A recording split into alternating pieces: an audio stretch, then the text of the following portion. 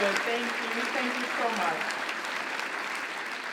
So I am a big believer in humility, and I have to tell you, this could go to your head just a little bit today. So I'm going to count on all of you not to let that happen. Today, I officially take responsibility for an institution that has been loved and well cared for since its inception. Each of the 15 presidents who preceded me lifted this university to new heights. I'd like to particularly acknowledge that those who are with us today who have supported me generously throughout my time here: former President David Gardner, former President David Pershing, and former interim President Jerry McIntyre. Please join me in thanking them.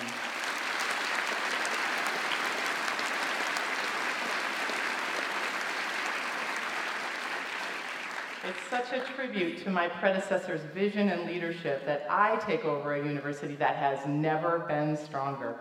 And yet there is so much more that we can do. I'm confident that we can work together to achieve even greater heights in our quest to make this one of the truly great public universities in this country, even as we fulfill the hopes, dreams, and needs of the people in this great state. Our aim: to advance our stature as the University of Utah while increasing our impact as the University for Utah. I must confess that on this occasion, and many others in the past few months, I've asked myself, why me? How did it come to be that I have the honor of leading this great university? Many people, many of you here today, helped me along the way, unselfish in your guidance and your support, generous in your commitment to the university and to me personally. I thank each one of you. But I know that the sequence of events that led to this humbling and wonderful opportunity for me were set in motion much longer ago, with my parents and their experience with the life impact that education can have. My father was born in 1932 in very difficult circumstances. My dad's mom died when he was born. His father lost a business and left his family. My father was fortunate to be raised by loving grandparents, very hardworking people during a challenging time in America, a time of severe economic hardship. From that very difficult start, my dad, who always said he wasn't as smart as his peers, but instead got through by working very hard, ultimately made his way through a doctor of veterinary medicine, and he did so without accumulating any debt. Here he is in his 1961 graduation photo, taken a few months before I was born. Now he's superimposed over some dairy cows. And you might ask, why the dairy cows? So he would say, if he were here, yes, he did spend a lot of time with them, but he spent a lot more time looking at the other end of the cow rather than their smiling face. I would tell you that his accomplishments were quite remarkable. How were they possible? I think that there were two very significant life-changing influences for my father. One of them, the GI Bill. The other one, the wisdom to marry my mother, a wonderful woman, and also a second-grade teacher. The fact that I was born to college-educated parents has no doubt been a significant determinant of the opportunities that I have had. The GI Bill, signed by Franklin D. Roosevelt in 1944, was a life changer, provided access to higher education for millions of Americans who were the first in their families to attend and finish college, including my dad. I am the second generation beneficiary of that visionary American innovation. So today, our question is, what are we doing now that will make a college education possible and meaningful for coming generations of students? What do we owe those who are coming of age today in America? I believe that we have a duty to transform education for the 21st century in the same way that the GI Bill before it and the Morrill Act of 1862, which established land-grant universities across our nation, made education possible for millions of Americans, allowing them to achieve the American dream. As we at the University of Utah focus on this obligation, we may remain grounded in the values and the principles upon which this university was founded. In 1850, just 3 years after they arrived in the Salt Lake Valley, our founders created a modest institution of higher education to ensure a prosperous and fulfilling future for the people of Utah. From that humble beginning grew a major research university with global stature.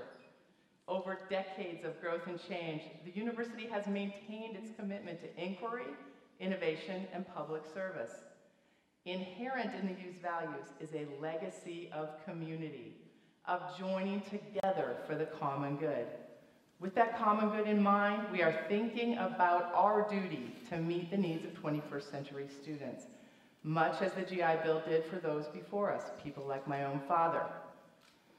One strategy now in the works here at the U is an innovative income share program that will use donor investments and institutional funds to help those thousands of students cross the finish line to their degree in a timely manner, getting them into the workforce or on to their next step more quickly and earning increased wages.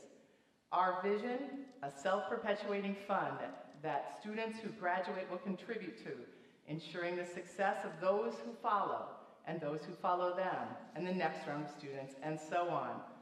This innovative idea, designed by the U for U students, is made possible by creative and generous investors who are working with us to fund this transformative Invest in You program, allowing our students to pay today's tuition with tomorrow's earnings. I believe now is the time to build on our country's proud history of providing access to higher education for individuals from all economic backgrounds, with innovations that meet 21st century needs. This is the goal of our income share program, and this is the University for Utah in action. This kind of innovation is one of the reasons the U is uniquely positioned to lead as a model public institution in the 21st century, and there are many others. We're delivering value in higher education and in healthcare through an ideal combination of quality and cost. So what is value in healthcare, in higher education? It is not just what you pay, that's cost. Value is what you get for what you pay, the intersection of cost and quality. Now, as it turns out, Utah owns value in both healthcare and in higher education. Let me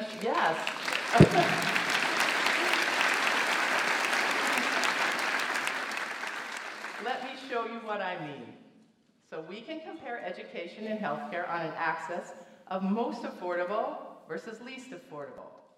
We can also add a dimension of quality, best outcomes, worst outcomes. Now let's look at a few states and we'll see some patterns. And then we can see where Utah is. This is healthcare, cost and quality. Utah is in the most affordable and best outcomes section in terms of healthcare. Now let's look at higher education. This is cost and quality for higher education. Again, you can see several states, and now you can see Utah. This is impressive. Utah is in the sweet spot of value. We are proud of what the U has accomplished in delivering value in medicine and in higher education, and we are working to increase value. This is important for Utah and for the nation, as the value of higher education is called into question and healthcare spirals beyond affordability. This is the University for Utah in action. Thanks to the path-breaking work of our team in health sciences, the U is now known nationally for the exceptional patient experience.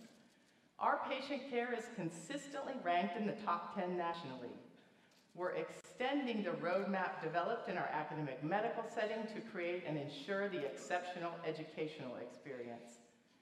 The U's student population, with its broad interests and broad needs, brings remarkable diversity and talent to the institution. One example, this year's commencement speaker, Hoden Abdi. Hoden and her family fled Somalia during its civil war and emigrated to the U.S. from an Ethiopian refugee camp. Hoden had a limited formal education, which might have been an obstacle to her future success, but not for Hoden.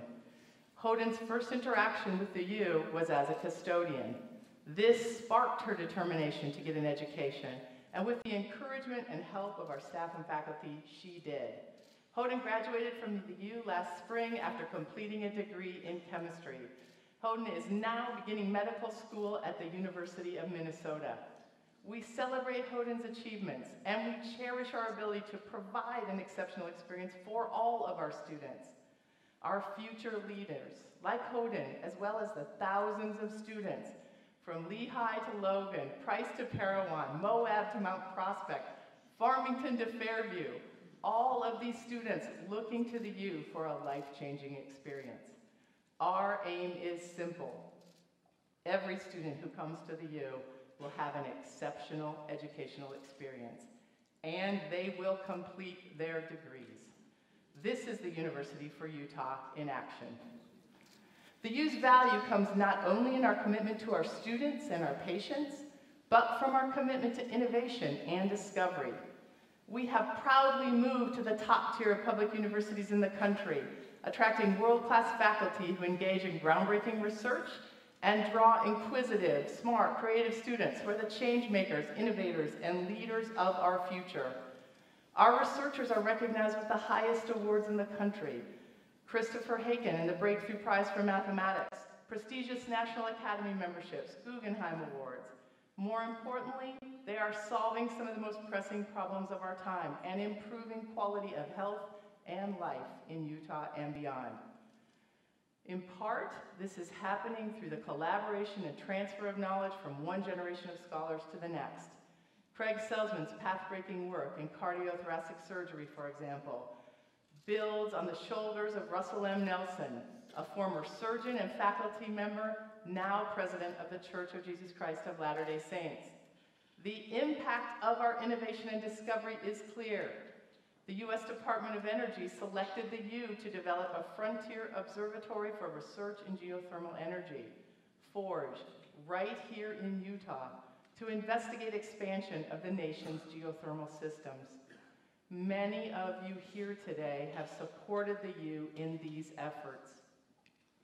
I am deeply, deeply grateful to our partners in our community, in our city, in our state, and to our donors, our political leaders, and the talented people of this institution.